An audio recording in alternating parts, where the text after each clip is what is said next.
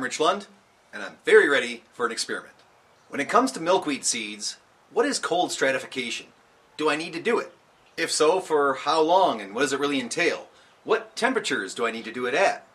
What happens if I don't do it? Over the years, once late winter, early spring season comes around, I get a lot of questions like this winding up in the comment section of the videos. If you live in a warmer climate where plant life is just growing and flourishing all year round, then when a seed is expelled from a plant and hits the soil, hey, it's ready to go. The circle of life continues. But if you live in a more temperate area, say Michigan, where winter blatantly exists, it's a bit more complicated. Here in northern areas, milkweed pods start developing in mid to late summer and seeds are ready to be expelled around October. But if those seeds are released in October and they hit the ground, especially during a rainy October, and started growing, they'd be kind of doomed because we're not that far off away from the first frost. For this reason, many types of temperate plants in northern areas, not just milkweed, but many plants, have evolved seeds that can resist sprouting until conditions become right. And when are conditions right? Well, in temperate zones, it would be after winter. In other words, freezing temperatures have happened or much colder temperatures have happened, and then it has warmed back up again. Placing seeds into much colder temperatures and then allowing them to warm back up and thaw, that can mimic this onset of winter and then the coming of spring for many seeds, and in theory can trick many of these types of seeds into sprouting. Or so we're told. That's the idea of cold stratification. Now, the most commonly asked question on this topic that I get is, do I need to cold stratify my seeds? The quick answer? No. But that answer is because of using the word need in the question. Do you need to? No. Now, before we move any further, how am I so sure that you don't need to cold stratify at all? Well, because I've grown multitudes of milkweed plants from seeds that I have collected in the fall and kept at room temperature over the winter and sprouted them in the spring. That's how I have the certainty level that I do. But with that out of the way, perhaps we should address the real question that's being asked here. Is there a benefit to cold stratifying my seeds? And if so, how much? As a scientifically minded person, I really think the best way to find out about this is to actually run an experiment. Let's collect some evidence. What I have here is a bag of common milkweed seeds, Asclepias syriaca. These seeds are all from the same milkweed plant, the same stalk, though different seed pods. I collected these seeds from the seed pods back in October 2019. And these seeds have been in my house at room temperature all the way through winter. It is currently April. Specifically, today is April 26th. Well, here's the plan. A portion of those seeds are going to go into this control bag. These are going to be ones that I just keep at room temperature. Now, the sources that I've consulted, the majority of them are recommending cold stratification for 30 days. So I'm going to go 28 days, and I'm going to put a portion of those seeds into this bag, which will go into the freezer for a full 4 weeks. And then, because I'm a curious guy and I want to know how strict is that 28 days, I'm going to do also another experimental group where I'm going to put these in on May 10th, so 2 weeks from now, and I'm going to let them be in the freezer for 2 weeks, coming out on May 24th, just like the other bag. That way I'll have my control bag that's been at room temperature, I'll have my 4-week freezer bag, and I'll have my 2-week freezer bag, and I can start germinating them all at the same time. And then we'll get to see in this video what the results end up being. Here we go. Alright, so I already portioned some of the seeds into 3 different bags. These are my 3 different experimental groups. I didn't count how many seeds. We'll determine how many we want to use from this once we reach May 24th. But here's my control. This will just be sitting out here the whole time. Here is what's going to go in on May 10th. So it'll be in there for 2 weeks, coming out on May 24th. And here's what's going in today, and is going to be out in 28 days on May 24th. You don't get to see all of what's inside my freezer, but this does remind me it's soon time to feed the python. Okay, in the freezer they go. Control will stay right here, as will the one that's going in 2 weeks later. I'll check back with you then. Alright, welcome back. It is May 10th. Happy Mother's Day, by the way, Mom. And these ones here are going in now. And control still stays there. Okay, see you in 2 more weeks. Alright, we made it. Today is Sunday, May 24th. Let's see what we're dealing with here. Time to start the experiment. This was the prep, now we're ready to go. So I'm going to put them from left to right this way. Anytime I'm talking about these experimental trials, they're going to go in that order. You could call it Group 1 is control, Group 2 is the 2-week experimental group, Group 3 is the 4-week experimental group. Yeah. So I've got some other videos, of course, on showing germinating seeds, but a quick run by through. I use these to-go food containers or Tupperware containers, whatever you've got that's handy. Put some paper towel in there. And then I'm just using some tap water to moisten the paper towel. Now in our experiment, I'm going to do 20 seeds of each group. So I'm going to just pick randomly 20 of our control seeds and place them in. I don't want to accidentally select and try to say, oh, I'm going to pick the best ones. Instead, just random 20. Now with the seeds in place, I'm just going to spray them down just a little bit. And I want my germination container here, I want this to stay moist. So I've got a lid for it as well. Let me germinate the others. 20. 6, 7. Alright, so here's where I'm going to run the experiment from this point on. So these will be here, and now what's really the details of our experiment? How are we measuring the effectiveness of this? Well, something I'm going to want to check in on is each day in the morning I'm going to check these seeds and I'm going to see where the sprouting happens first. I'm just going to make a little bit of a histogram as far as when I see the seed has sprouted, has broken through the casing. We'll see. So, yeah, I guess this is another case where I'll check in with you again when I've got something worth mentioning. So, see you in a bit. Alright, peeps. This is May 30th. And already, something just a little bit interesting and definitely worth reporting. It's the control group that has the first one sprouted. That little guy right there.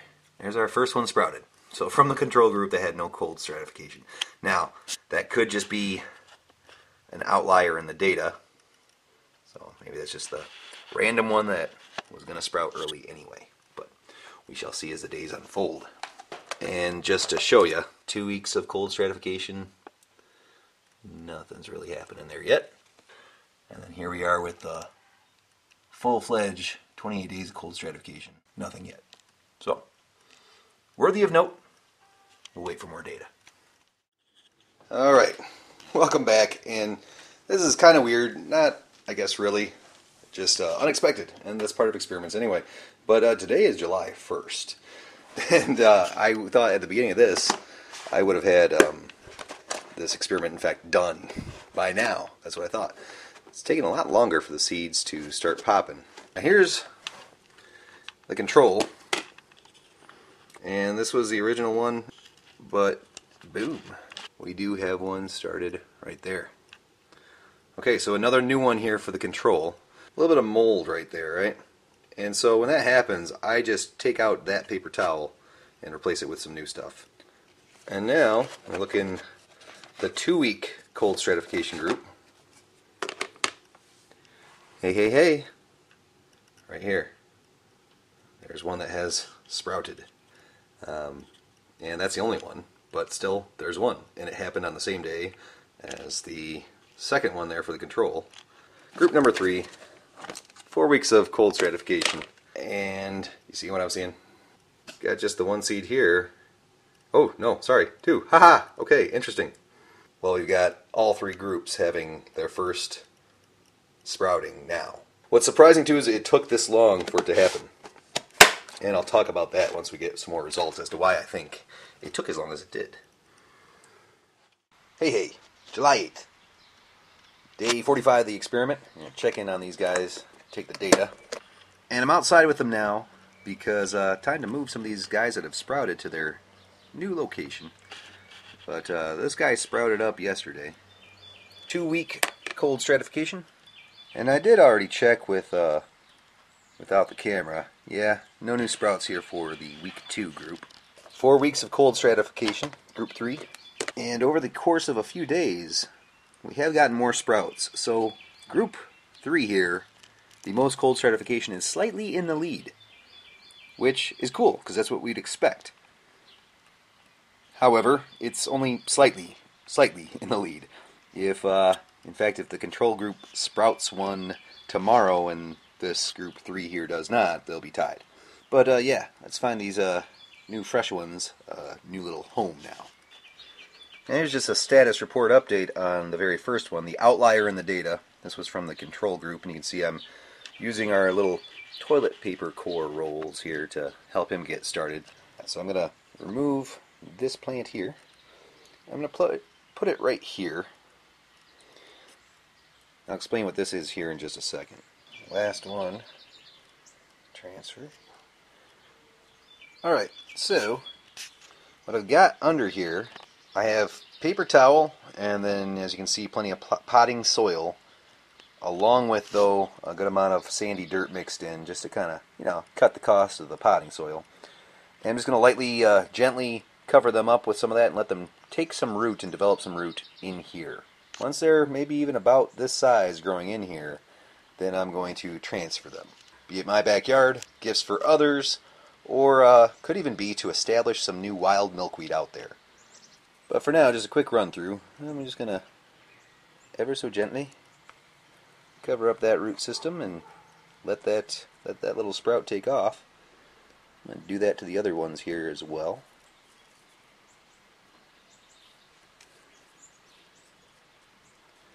Give them some tender love and care. So next time we check in, that'll be when I've got enough data to where we can actually draw some conclusions. We'll talk about it. See you then.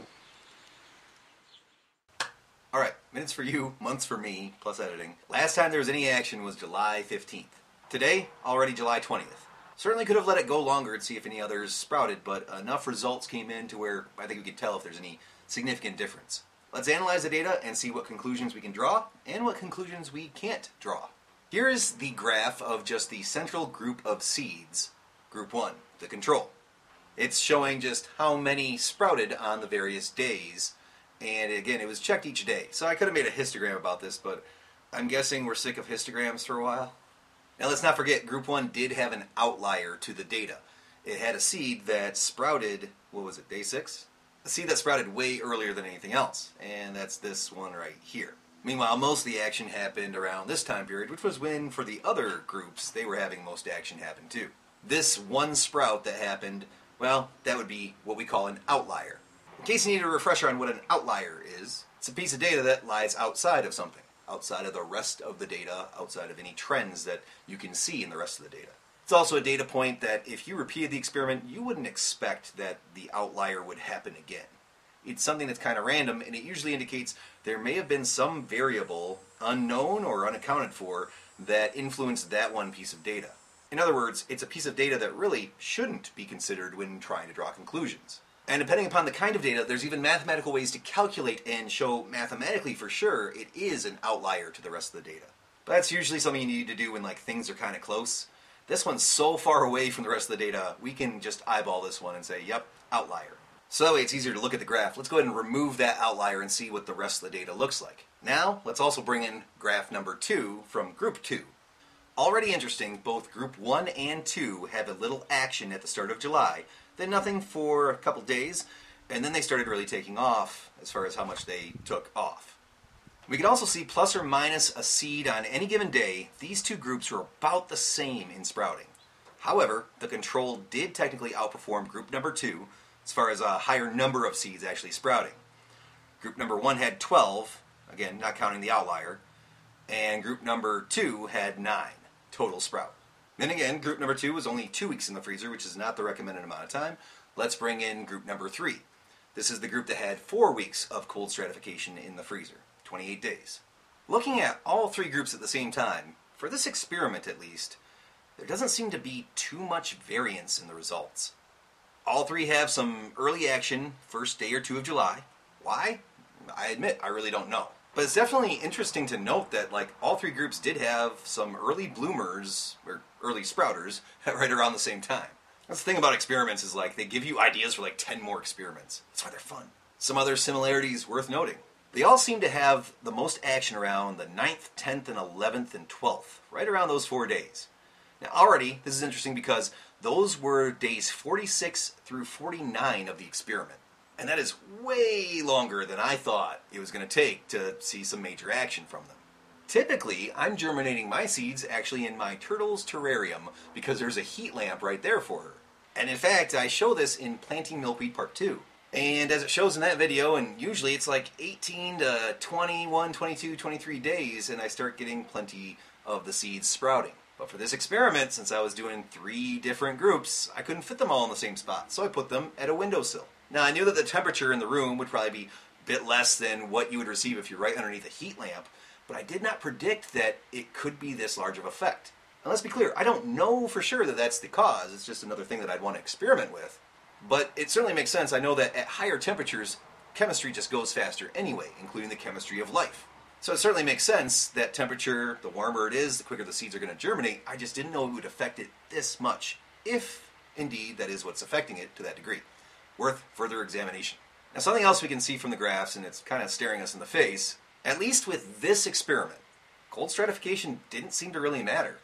Sorry, data's data. But let's be fair though. I wouldn't want to look at just these graphs and say, cold stratification doesn't matter. Hogwash. I don't know that.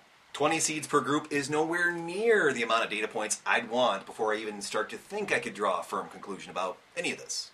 But what this might be indicating is that cold stratification, whatever effect it does have on at least Asclepias syriaca from here in Michigan, whatever effect it does have might be small enough of an effect that you don't really see it until maybe you get into hundreds or thousands of seeds at a time.